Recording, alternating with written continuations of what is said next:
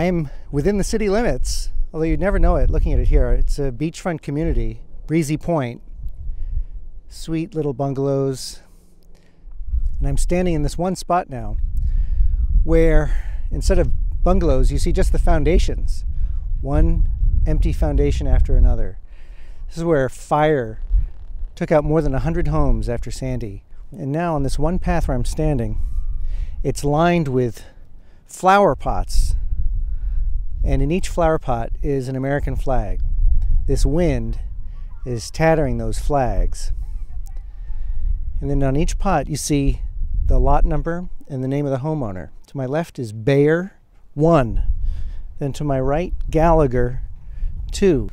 Rebuilding is starting, but 1 year after Sandy, there's still a long way to go.